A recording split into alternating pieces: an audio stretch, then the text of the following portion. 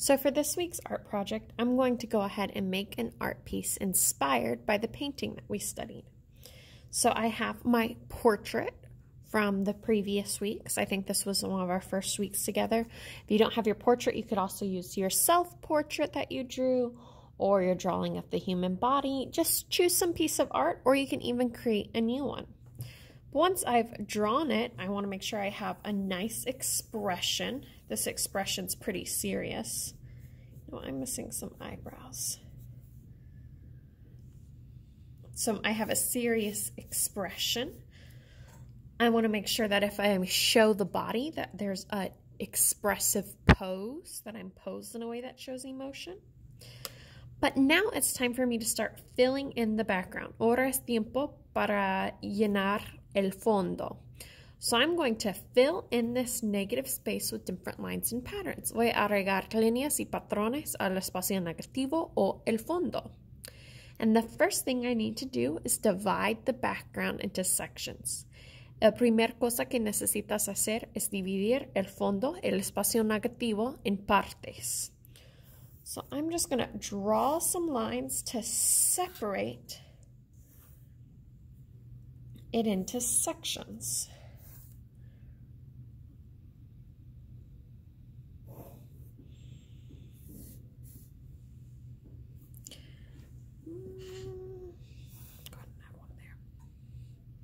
So now I'm going to add a different pattern to each section.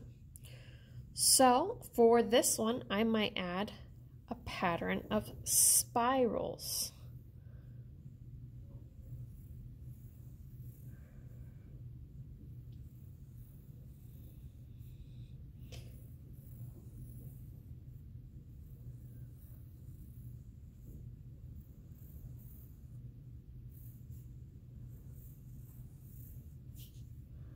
I'm making sure that I am filling in that space with my pattern.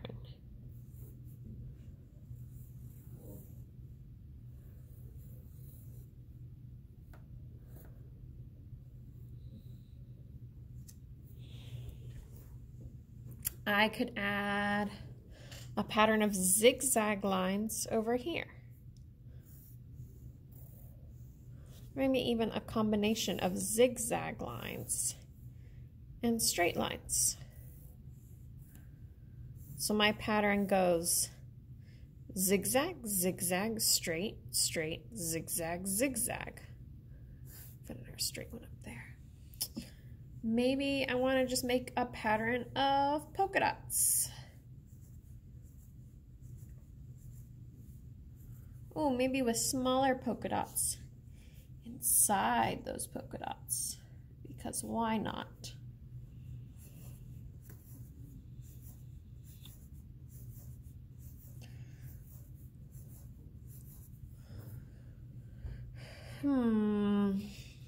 Think about whatever lines and patterns you can create, and I want you to put a different line pattern in each section. Each section should have a different line pattern. We are filling in that negative space. Our goal today is basically to turn one of our drawings, our sketches from earlier, into a finished artwork.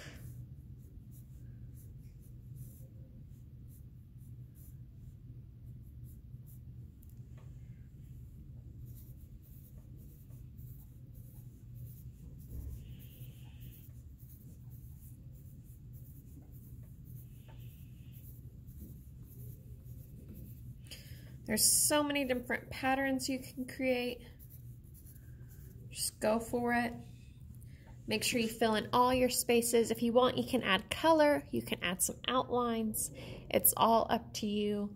I'm just using a pencil right now because that's what I have.